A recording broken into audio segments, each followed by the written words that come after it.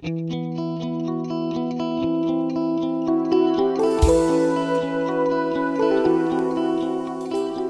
the Bullies is a City of York Council project. Initially they wanted to create 3 songs written by young bands about the issue of bullying. It evolved further than that into 3 short films. Basically, it's all written by young people. If you want to change something, if you want to get to the heart of the issue, then we feel that the best way to do that is to work with the people who have the experience of that issue. The more we can show that it's not acceptable to young people to be treated that way, and help people kind of stand up against it, or, you know, have some kind of say, you know, do something about it.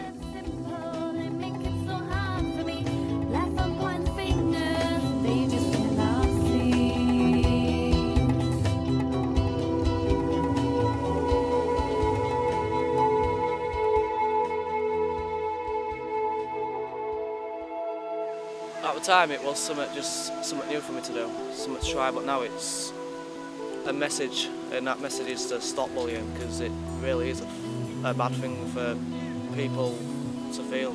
People who are getting bullied, obviously they don't like it, and it's people killing themselves from bullying. The message from Beat the Bullies is stop doing it.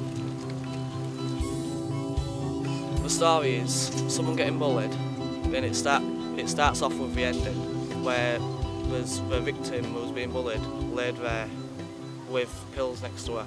So you have to work out, has she took the overdose or she just fallen asleep.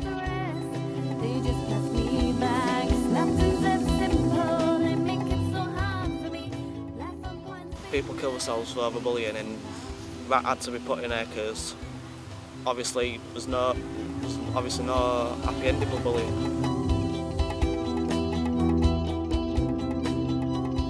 So hopefully we'll challenge people to think about that.